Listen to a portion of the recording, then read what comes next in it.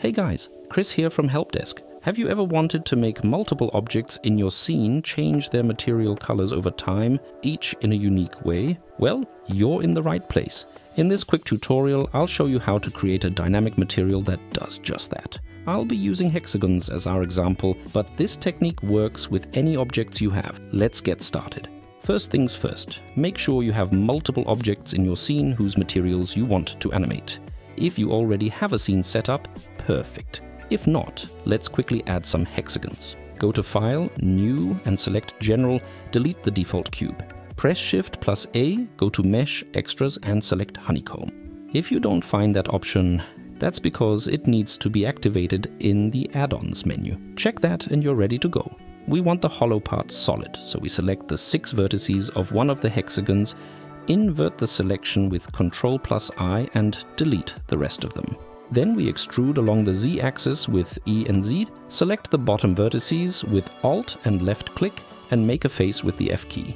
The same with the upper vertices. Now we'll give it a little chamfer with the bevel modifier, just for the aesthetics. With the key W we can smooth the shading with Auto Smooth, and there we have it, a perfect little hexagon.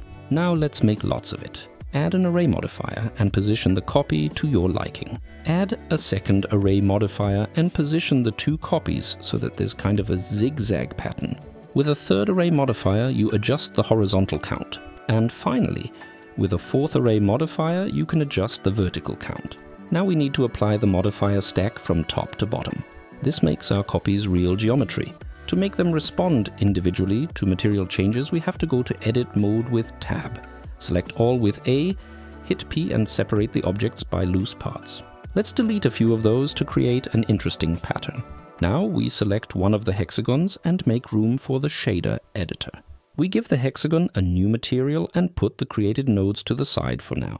Press Shift A, type in color ramp and hit Enter. Connect the color output of the color ramp node to the basic color input of the principled BSDF. Choose a color combination of your liking. I'm going for a classic teal and amber. Let's introduce time as a variable and make our material change over time. Press Shift A and add a value node. Left click on the value field and type in #FrameTimes 0.1 to add a driver to the field. This will make the value change automatically over time, serving as our time variable. Now, to introduce randomness, add an object info node. Next up, we will need a little math. Add a math node and set it to multiply. Connect the random output from the object info node to the first input of the multiply node.